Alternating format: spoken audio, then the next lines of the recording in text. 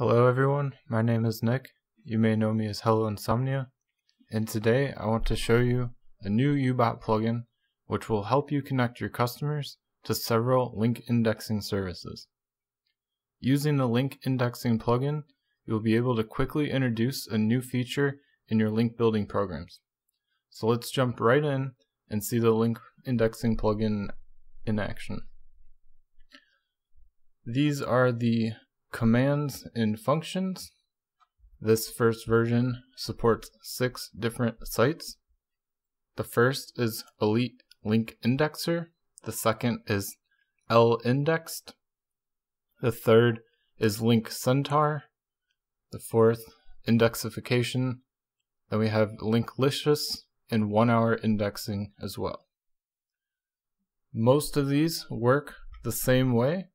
They're going to return a function which is going to, it's going to be a function which is going to return a result of either OK or error and some sort of error. Linklicious and 1-hour indexing are going to be a little bit different, and we'll get to that.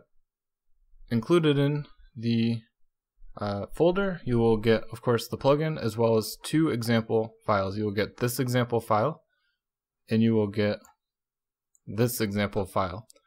The first is going to show you all of the different options that is included with each service so that you can copy this into a program when you want to use each one individually and have the most options possible.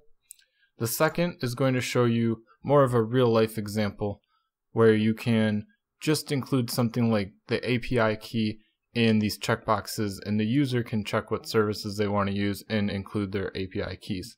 And this will go through and it will look to see if it's been checked, and if it has, it will then call that service. This is just an example just to make your life a little bit easier so that you can copy the code out from here and then add it into your own program a little bit easier. So let's go through and take a look at each service. First, we have Elite Link Indexer. You're going to have your API key, campaign name, the number of days you want to drip feed the campaign, and your URLs.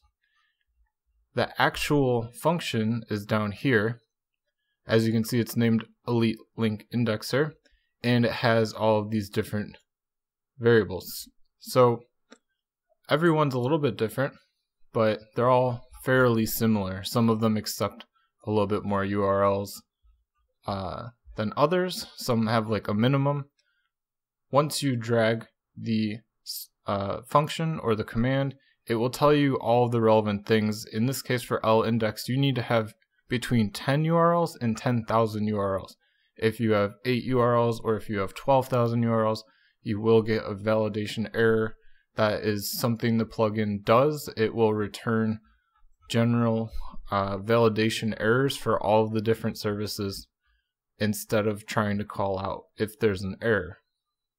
Let's look at another one. Here's Link Centaur, and here is the actual function down here. So we have the API key, the campaign name. This allows you to drip feed either a number of days or the amount of links per day. So if we take a look and see what that looks like here, there's a drip feed option here which you can choose. I added it up here just so that you can copy this if you want to use this template, but otherwise you can select inside of the plugin here if you want to drip feed URLs. If you do, here's your number of days. Otherwise, here's your links per day. Moving on, we have indexification. This is the indexification function. You have your API key, your campaign name, number of days or links to drip feed, and then the option. So it's similar to Link Centaur in that you can drip feed based on the number of days or the number of links per day. Now, Linklicious and 1-hour indexing are a little bit different. These are going to be commands, and they have a little bit more functionality. So they're going to return the results into a table. And the reason for that is because Linklicious and 1 hour indexing allow you to add to campaigns based on a batch ID number, and so this is going to send back some information such as the number of links which were accepted, rejected, as well as a batch ID number. So it's going to return that so that you can use that in future campaigns to add to them. A lot of these other services do that same thing, but they go based on the campaign name. So if you wanted to add links to Linkcentaur, I believe, does this, and I wanted to have the campaign plugin test, I added 10 links, and then I come back later, I wanted to add more to that same campaign, I can use that same campaign name. That works for some of them. You will have to check with each individual one, of course. One thing I want to note about the L-indexed, you will see that there's not a drip feed option like most of the others have. Inside of the L-indexed dashboard, you can set up the API drip feed setting. So that's something that your users will have to set if they want all the links coming in through the API to be 7 days or 10 days and so on. So we looked at everything except for 1 hour indexing, I believe, which is the same as Linklicious in that it returns a table with some information. So let's go ahead and see some of the ways that this is, some of the results that this is going to display.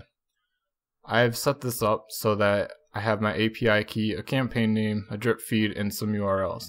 So if I just hit run, it's going to show that it was a success. What happened there was I sent down all of my information to this function, and you can copy this straight into your own program. This is going to return either success or an error, like if I were to maybe add some random letters and numbers in the API key, we can see that there was an invalid API key. Or maybe if I remove the campaign name, we will get error no campaign name. So for the moment, it's alerting it. You can change this to display it, of course, in the UI or do anything you want with it. So let's go ahead and do another one. Most of these are going to work the exact same way, except for, again, Linklicious and 1 hour indexing are going to work slightly differently. So let's try one of these. Here's Linklicious. I have everything set up, I believe, correctly. Okay, so as you can see, we have a batch ID number, and this is going to return back so that we can use it again if we need it. Also, what happened right after, because we had a successful result, it also went on to check our remaining limit for the day. And so this is saying that we have, 49,000 for the day. So the remaining limit functions are only available for Linklicious, 1 hour indexing, and indexification. So these right three will have another function that looks something like this, that allows you to check the user's remaining limit. These first three do not currently have that feature. That's not implemented in their API, so I can't add that. So again, that was the first example. This example is more of like a real life example. The first example has a lot more options. In real life, you won't be giving your users all of these options. Your app ID for Linklicious and 1 hour indexing, it's optional because you can override my app ID if you want to, for example. That's something the user is never going to see, but it's here in this first example because I wanted to show you everything.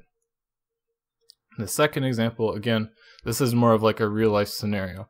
And again, this is included, so you can just copy it out and it will make it easier to add to your own programs, because right now this is just going to display an alert if I tick this box and I enter fake API key.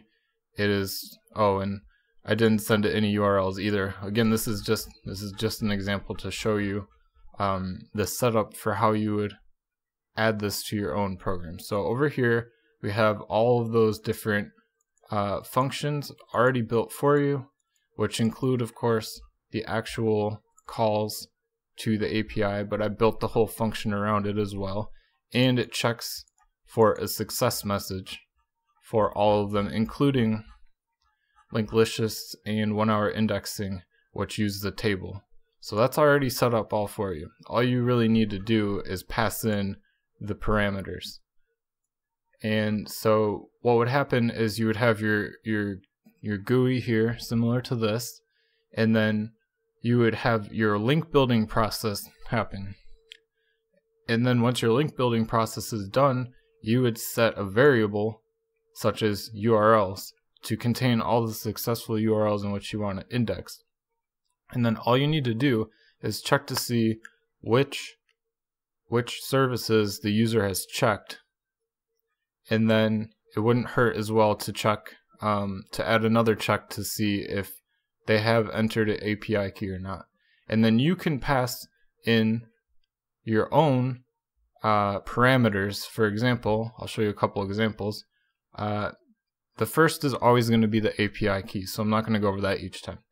But the second is typically going to be a campaign name, and this is usually required by the services, so it's always required. The campaign name in this example is program name, comma, number of links submitted. So if your program was a super awesome link builder, you could do something like this, and then it's 482 links submitted, so that it is a unique campaign name. Another way that you can do it is by including the date function within UBot, so it will have the month, day, year, hour, minute, second, and that will also make it a unique campaign name. Alternatively, you can keep track of the number of runs.